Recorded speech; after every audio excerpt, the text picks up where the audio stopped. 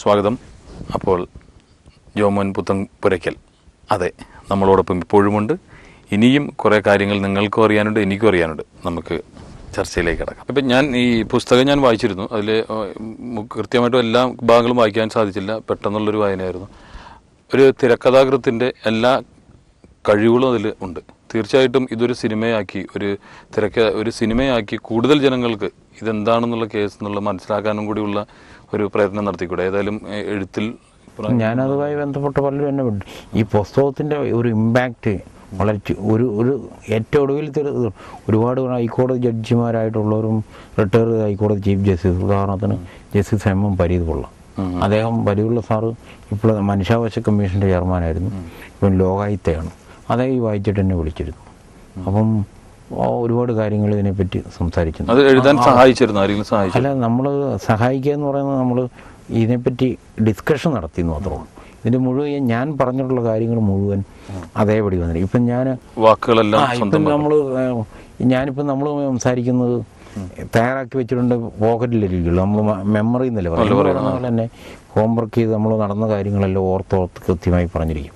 അപ്പോൾ ഈ പുസ്തകം സംബന്ധിച്ച് ദൂരവ്യാപകമായ പുസ്തകത്തിലെ യഥാർത്ഥ സത്യങ്ങൾ വായിച്ച് മനസ്സിലാക്കണം. അതിൻ്റെ ഏറ്റവും ഒടുവിലത്തെ ഉദാഹരണമാണ് എൻ്റെ സുപ്രീം കോടതി അഭയ കേസുമായി ബന്ധപ്പെട്ട് ഉള്ള കേസിൻ്റെ കാര്യത്തിന് വേണ്ടി ഞാൻ ഈ കഴിഞ്ഞ ചൊവ്വാഴ്ച ഡൽഹിയിൽ പെട്ടെന്ന് പോകേണ്ടത്. ഏപ്രിൽ 1 ചീഫ് ജസ്റ്റിസ് അടങ്ങുന്ന ബെഞ്ചിൽ അർജൻസി ആയിട്ട് കേൾക്കാൻ വേണ്ടി ആവശ്യം അംഗീകരിച്ചുകൊണ്ട് ഉത്തരവിട്ടിരുന്നു. അപ്പോൾ ആ കാര്യത്തിന് വേണ്ടി പെട്ടെന്ന് പോയി തിരിച്ചു വരാൻ ഇങ്ങോട്ട് തിരിച്ച് പിറ്റേ ദിവസം അന്ന് പെസഹ വ്യാഴാഴ്ചയാണ് ഏപ്രിൽ 1.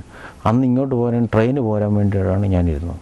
അപ്പം കേരള ഹൗസിൽ എൻ്റെ റൂമിൽ എന്നോടൊപ്പം താമസിച്ച അവിടെ താമസിച്ച ആൾ എന്ന് പറഞ്ഞാൽ അവിടെ റൂമിൽ തിരക്ക് കൊണ്ട് 2 പേരും ഒരുമിച്ച് ഡബിൾ റൂമാണ് റൂം. അപ്പം ഷെയർ ചെയ്താണ് കൊടുക്കും. അപ്പം കൊല്ലത്ത് കശുവണ്ടി കോർപ്പറേഷൻ്റെ MD രതീഷ് എന്ന് പറഞ്ഞ ആൾ, അദ്ദേഹത്തെ അവിടെ വെച്ചാണ്. പുള്ളി റൂമിൽ വെച്ച് എൻ്റെ പുസ്തകം എടുത്ത് വായിച്ചു നോക്കി. പുള്ളിക്ക് ഒരു പുസ്തകം വേണമെന്ന് ഞാൻ കൊടുക്കുകയും പുള്ളി ഞാൻ കോടതി പോയിട്ട് തിരിച്ചു വന്ന പുള്ളി മുഴുവൻ വായിച്ചിട്ട് കേസിങ്ങനെ അദ്ദേഹം പറഞ്ഞു, ഞാൻ നാളെ എങ്ങനെയാണ് പോകുന്നത്?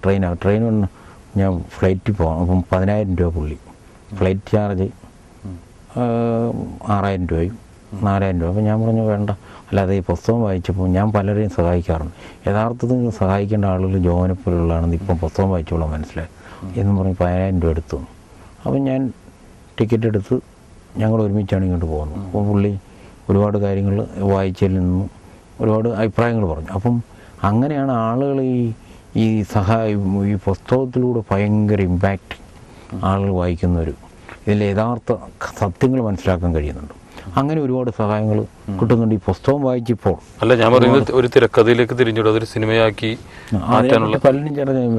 പലരും പറഞ്ഞു. ഇപ്പോൾ ജോമോൻ്റെ കഥ, അപ്പം വേറൊരാൾ തിരക്കഥ എഴുതും. അപ്പോൾ അങ്ങനെ ഒരു യഥാർത്ഥ ഇതിനെപ്പറ്റിയൊരു ഫിലിം പിടിക്കുന്നതിനെക്കുറിച്ച് പല ഡയറക്ടർമാർ സംസാരിച്ചിട്ടുണ്ട്. ഈ CBI ഡയറക്ടർ പോലെ CBI കുറിച്ച് സ്ഥിരം എഴുതുന്ന തിരക്കഥകളും സംസാരിച്ചിരുന്നു. ഞാൻ പറഞ്ഞു CBIയിലും കുറേ തെറ്റുകളും ചൂണ്ടിക്കാണിച്ചിട്ടുണ്ട്. നമ്മളിതിനകത്ത് ആര് വൃത്തികൾ കാണിച്ചാൽ പച്ച കഥയോടി പറഞ്ഞിരിക്കുക.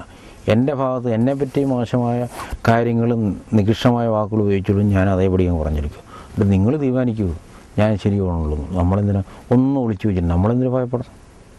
നമ്മൾ ഞാൻ എന്താണ് ചെയ്തതെന്നുള്ളത് ആളുകൾ അന്വേഷിക്കുമ്പോൾ അറിയാമല്ലോ, ബോധ്യമാവുമല്ലോ. ഞാൻ ഇത്രയേ ഉള്ളൂ പറഞ്ഞു. ഞാൻ ഈ ഒരു കാര്യം മനസ്സിലാക്കണം, ആ പുസ്തകം വായിച്ചു കഴിഞ്ഞാൽ അതിൻ്റെ ഞാൻ എതിർത്തിട്ടുള്ള അഭയ കേസ് മാത്രമല്ല പല കേസിലും ഉണ്ട്. അപ്പം ഞാൻ എതിർത്തിട്ടുള്ള ആളുകളെല്ലാം പുത്തിരിക്കണ്ടം മൈതാനത്ത് വിളിച്ചു കൂട്ടിയാൽ ഞാൻ കേസ് കൊടുത്തിട്ടുള്ള ഫൈറ്റ് ചെയ്തിട്ടുള്ള ആളുകൾ ഈ രാജ്യത്തെ ഈ സംസ്ഥാനത്ത് ഗവൺമെൻറ്റിനെ പോലും മറിച്ചിടാൻ ശേഷിയുള്ള IAS IPS രാഷ്ട്രീയ രംഗത്തുള്ളവരും അല്ലാത്തുള്ളൊരു ശത്രുക്കളുണ്ട്.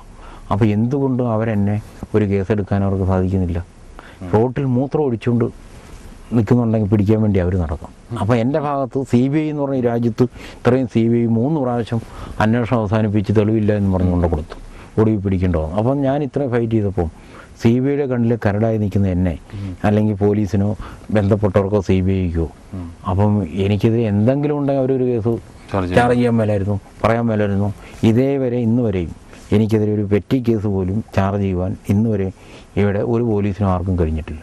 കാരണം ഞാൻ നിയമത്തിലൂടെ ജനിച്ച് അതിലൂടെ സഞ്ചരിച്ച് അത് നമ്മുടെ വെള്ളം ചവച്ച് കുടിക്കുന്നു പറഞ്ഞ പോലെ തന്നെ നിൽക്കുന്ന ഒരു സൂചി പോയിന്റിലുള്ള ഒരു ചരടിന് അപ്പുറത്തും ഇപ്പുറത്തും അല്ല, ആ ഗൺ പോയിന്റിൽ നിയമത്തെ ലംഘിക്കാതെ നിൽക്കുന്നതുകൊണ്ടാണ് എന്നെ പിടിക്കാൻ പറ്റാത്തത്. അപ്പോൾ ഏതെല്ലാം വിധത്തിൽ നോക്കുന്നു, നടക്കുന്നില്ല. അപ്പം നമ്മൾ മനസ്സിലാക്കേണ്ട ഇത്രയും ഒരു വിട്ടുവീഴ്ചയില്ല, ഷാർപ്പായിട്ട് എതിർക്കുന്നവരെ അതും ശരി ഇതും ശരി എന്ന് ഞാൻ പറയാറില്ല. ശരിയെന്ന് പറഞ്ഞാൽ ഒന്നേ ഉള്ളൂ. ചിലർ വക്കീലന്മാരൊക്കെ ടി വിയിൽ ചർച്ചകൾ കാണാം, അതും ശരി ഇതും ശരി, വാദിക്കും പ്രതിക്കും വേണ്ടി അഭിപ്രായം പറയും. ഏതെങ്കിലും ഒരു ഭാഗത്ത് നിൽക്കണ്ടേ? അതില്ല. അപ്പം രണ്ടുപേരെ സൂചിപ്പിക്കുക, ആ പരിപാടി എനിക്കില്ല. അതുകൊണ്ടാണ് ഇത്രയും ശത്രുക്കൾ കൂടുന്നത്. ശത്രുക്കൾ കൂടിക്കോട്ടെ, അത് ഞാൻ പറഞ്ഞില്ലേ. അപ്പം നമ്മൾ നേരത്തെ പറഞ്ഞ പോലെ കായ്ക്കുന്ന മാവട്ടല്ലേ എറിയുള്ളൂ. അതുകൊണ്ട് നമ്മളത്